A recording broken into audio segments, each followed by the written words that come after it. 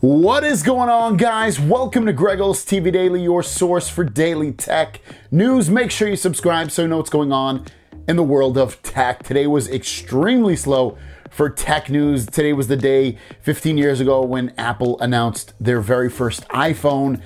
Google's got some issues going on right now with potentially having to hold back and not release any more Pixel devices because they have an issue with another company.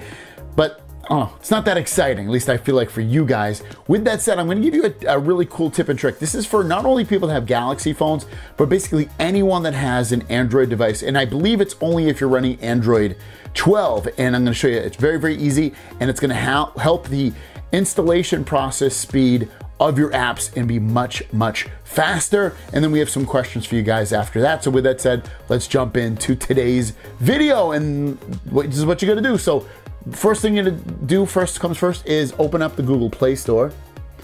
Once you have the Google Play Store open, hit the your picture in the top right. And then after that, you're gonna go down until you see settings. So tap on settings. And then from here, you're looking for general, so tap general. And then you're gonna see it right here, app install optimization. It says send data to Google about which parts of an app you use, making apps faster to install, open, and run for everyone on Play. Now, if you have that turned on, that's gonna slow down the process of installing apps. So turn that off, hit your home button, and then the next time you download and install an app on your phone, it's gonna be that much faster for you. So turn that off.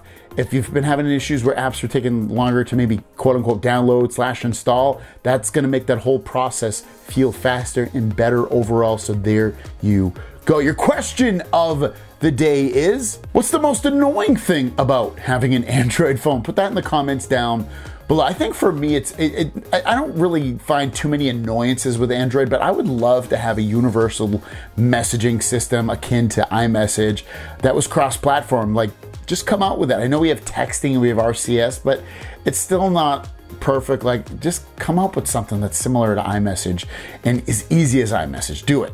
Google, do it. And I think that's what they should do. Let me know your thoughts in the comments down below. With that said, let's jump into the Q&A portion of the video and drop that beat.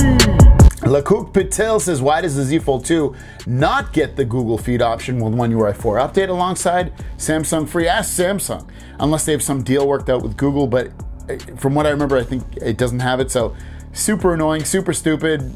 Who knows why? I assume it's some kind of deal that Samsung and Google have going on that it's not meeting with that phone. If it's not that, then it's Samsung just being greedy and making you have a reason to upgrade to the Z Fold 3, because the Z Fold 3 does have that option. Goon Squad says, how's your battery life now on the Z Fold 3 with Android 12? Still crappy.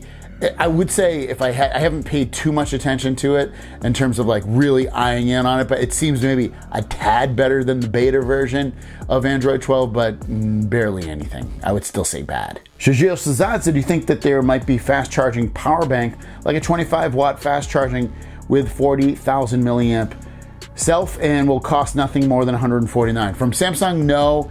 From somebody else, maybe, but I highly doubt it. Scandalous Boobo says, will S22 Ultra have an SD card slot? No, it's not rumored to have one. None of the versions of the S22 are rumored to have SD card slots. So flagship phones I don't think that's ever gonna come back for Samsung to have the SD card, so I wouldn't even think about it as an option. New York's Finest says, how accurate are leakers about the S22 Ultra? Has there been any times when a leaker leaks something and Samsung announced something completely different?